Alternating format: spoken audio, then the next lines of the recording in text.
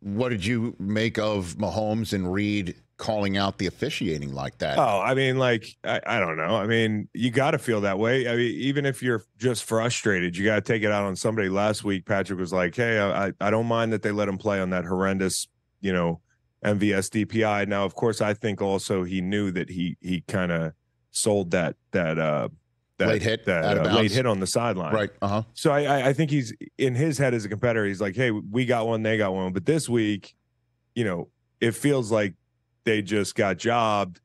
Now, having said that, I read Carl Cheffers, press transcript. Now, although it's Carl Cheffers and he's the guy who did the Chris Jones roughing the passer last year on Monday Night Football, he's the guy that has it out with Travis Kelce. And I think there's something there.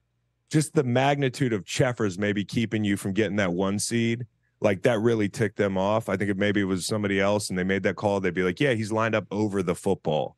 Because on defense, when we were offsides, they'd give us a warning.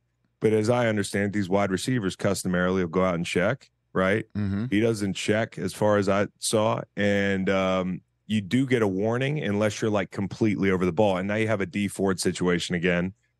Just not in the playoffs. I mean, this one's going to be remembered for a long time. So, I mean, yeah, Cheffers saying if it was an egregious alignment to where he was over the ball, whether he had warnings or not, it would still be a foul. And so this was viewed as an egregious violation. Totally get that. But he said, that I guess they couldn't give him a heads up because he was hiding the football. He was so damn offsides. It's just, but again, it's just like, again, nobody would have noticed. Nobody would have noticed, Rich. No, I don't think anybody would have noticed. But as I said at the beginning of the show, just to be straight up, is this a penalty? Absolutely. Could they have gone without calling it? Absolutely. Is that the way that the Chiefs won the Super Bowl last year?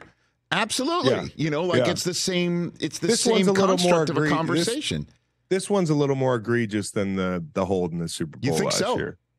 Okay. Yeah, I mean, he's lined up literally over the ball. I mean, this has been called 11 times this year. Defensive holding gets called all the time.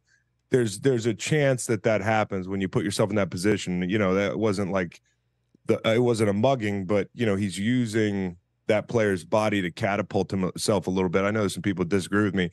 I'm not going to be the guy that says the Eagles lost the Super Bowl because of that call. If anything, I'd get on the side of the Eagles lost the Super Bowl because that turf sucked, right? And take away your one advantage. But I totally get when you put yourself in that position as Kadarius Toney, and you should be more careful than that with your history.